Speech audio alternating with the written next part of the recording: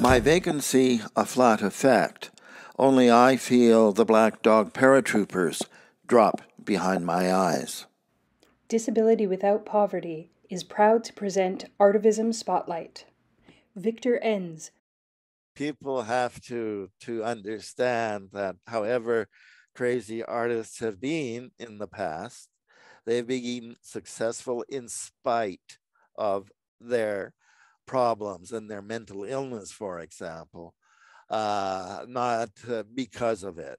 What gets me is when people tell me I'm not living in the real world because I'm an artist, right? Well, that's not the real world. You want to tell me I pay rent, I pay taxes, I live in a house, I'm worried about the gas prices. What's not real about this? I had the amputation in 2018 because they couldn't guarantee me less pain with another ankle fusion, and it didn't work the first time, so you're offering it to me again. Why would I do that? And in fact, they were kind of surprised at how quickly I rehab, but it had to do with my wanting to give my time to my work, to make something. The Book Jacket of Love and Surgery, published by Radiant Press in 2019. I was describing the pain in my foot, and my doctor was saying, oh, it's healing, it's healing. Well, it turns out I don't have the foot anymore. Look, an exhibition by Victor Enns and Murray Taves.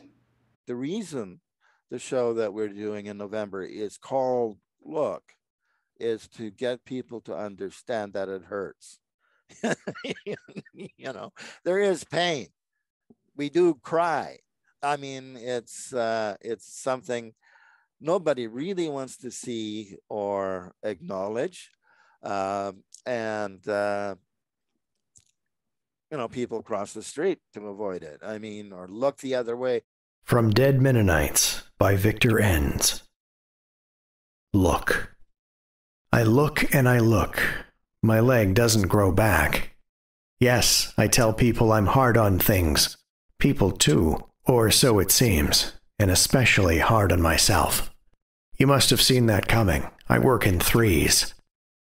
I remember three-legged races at our school's field day. Dixie Cup ice cream for winners and losers. I came in third. Red licorice isn't licorice at all. My mother explained this to me while offering black licorice, her favorite indulgence along with the dried apricots in her night table.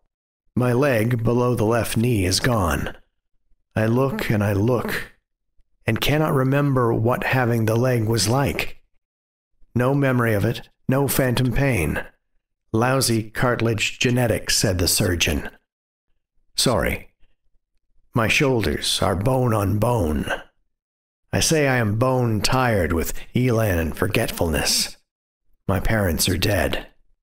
They died never needing to know I've lost a leg below the knee.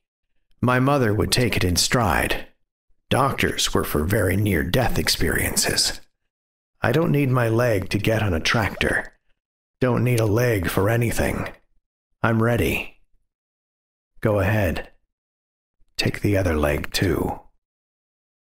There's a lot of pushback for disability rights, for a disability benefit. Well, how much is that going to cost? It's just everybody is going to be on the dole and everybody will be sick. No one in our country should be too poor to live. For more information, visit victorenns9.com and lookshow.ca. This Artivism Spotlight was brought to you by Disability Without Poverty.